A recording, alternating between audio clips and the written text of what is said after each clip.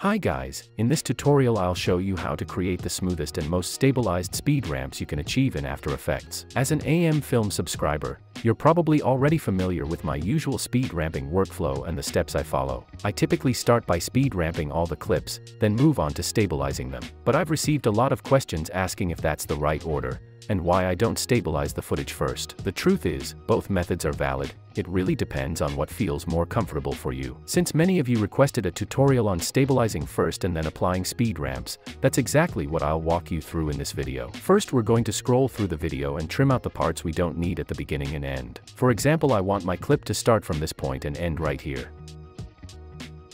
Now that I've trimmed it down, I have a clean section of footage and I'm ready to start stabilizing. Make sure to scroll to the very beginning of the clip, then click on Stabilize Motion. Next, increase the size of the track point and drag it over the wheel, since in this case I'm locking the stabilization onto the wheel. Also, let me quickly explain how the track point works, since many of you are beginners and it's important to understand this part. The small inner box is called the feature region and it tells After Effects what detail to follow, like a bolt or part of the wheel. The larger outer box is the search region, where After Effects will look for that detail in the next frames. Keep the inner box tightly around a clear feature, and adjust the outer box depending on how much movement there is. Once everything is set correctly, click on Options. Make sure RGB is selected and enable Adapt feature on every frame. This helps make the analysis process much smoother. After that, click OK, then hit the Analyze Forward button to start tracking.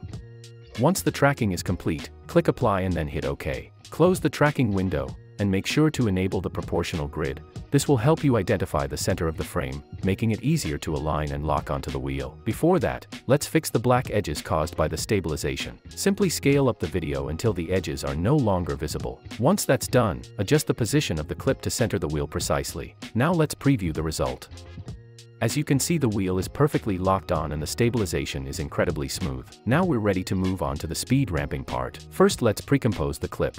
Make sure to select Move All Attributes and adjust composition duration, then click OK. Now I'll position the clip where it needs to be and then enable time remapping.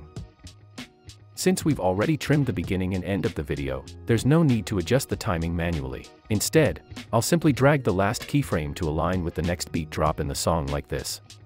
I'll also trim the layer after the second keyframe. Next, select both keyframes and press F9 to apply Easy Ease. Then open the graph editor, right-click inside it and choose Edit Value Graph. Adjust the curve to create a smooth speed ramp. Once you're done adjusting the curve, close the graph editor. Next, enable frame blending on the layer. Since this is a pre-composed layer, you'll need to double-click the pre-comp to open it, then enable frame blending on the original clip inside. After that, close the tab and return to your main composition to check the speed ramp. And that's it, everything looks smooth. The other clips in this composition have been stabilized and speed ramped using the same process. The final steps are to add motion blur for extra smoothness and of course apply shake effects to enhance the overall feel. For motion blur, I'll be using RSMB Pro. If you don't have that plugin, the built-in CC Force motion blur works well too. For the shake effects, I'll apply one from my Shakes pack. Let's take a look at the final result and we're done. Hope you found this video helpful. Thanks for watching, and if you enjoyed it, please give it a like.